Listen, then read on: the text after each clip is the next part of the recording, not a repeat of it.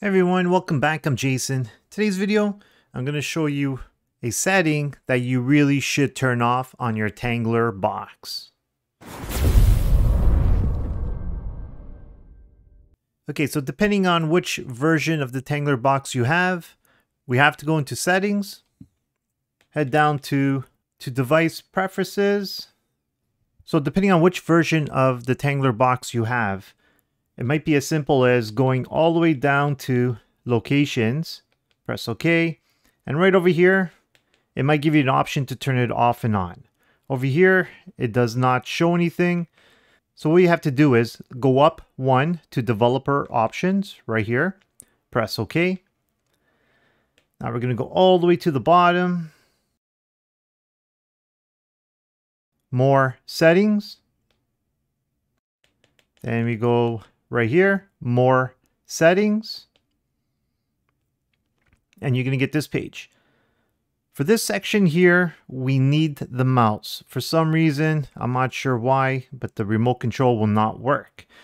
So what we want to do is, I'm going to press down on the remote and until you see locations. Once you see locations, now we're going to press the mouse button on the remote control.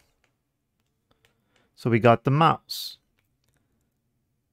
So now what you want to do is we're going to go to locations right here. And it even says right on it, locations is on, and there's 8 apps that have your location. Press OK. So right here, 8 out of 9 apps have your location. So over here, we're going to go all the way back to the top and press OK. And now we turn it off. Now we're going to hit close. Just press the mouse button again just to get out of the mouse function. Because over here, it does allow us to move around. Okay, so now it's off. Now we just hit the return key until we exit out of it. If you go back into settings,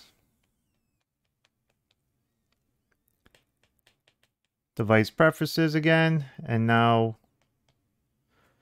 if I go all the way to locations, it should say off. There you go. If yours is on, I do recommend turning it off. If you have any questions, please give me a comment below. If you like this video, hit those thumbs up. If you want to see more like it, hit that subscribe button. And like always, thanks for watching and have a great day.